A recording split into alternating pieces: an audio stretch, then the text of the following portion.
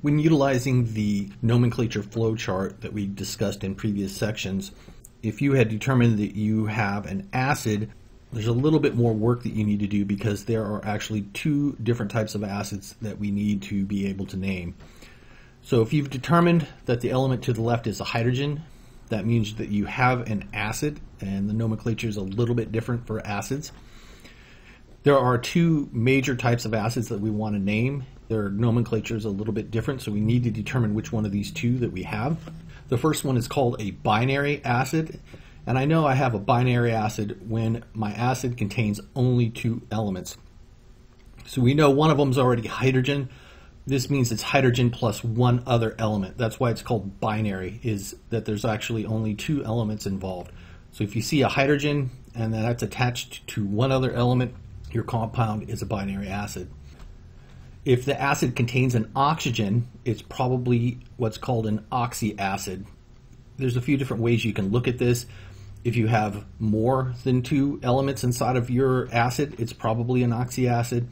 Also, you see that the acid contains a polyatomic that contains an oxygen.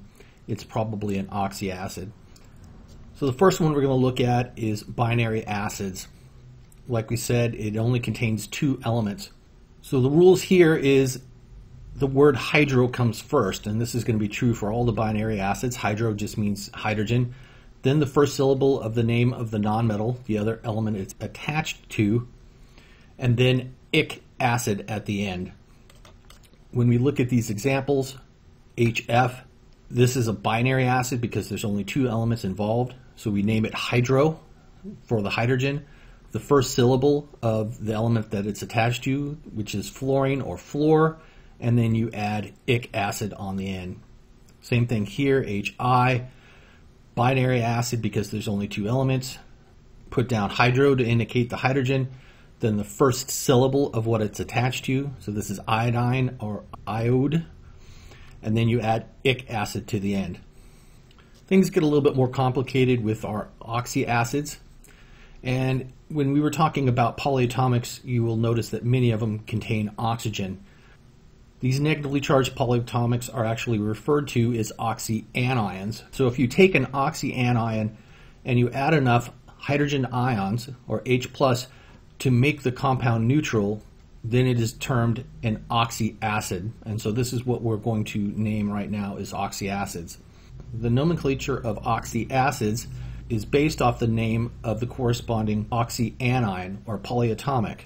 If the oxyanion has an 8 ending, when we turn it into an acid, it will have an ic acid ending. Likewise, if the oxyanion has an ite ending, the acid will have an us acid ending. So let's look at a couple of examples of this. I've given you HNO2 and I want to name it. You can either see the polyatomic in there, or you remember that I need to remove this hydrogen to get to my polyatomic. I remember that hydrogens are +1, so once I remove this hydrogen, I will be left with NO2-. I then say, what is the name of NO2-, and I realize that this is the nitrite ion. Now to name our acid, HNO2, I realize that this is an oxyacid of the polyatomic nitrite, and it has an ite ending. So when you have an ite ending, the acid will have an us acid ending. So we remove the ITE and replace it with us acid. So HNO2 is going to be called nitrous acid. Do another one. I see that this is an oxyacid. It has a hydrogen plus oxygens.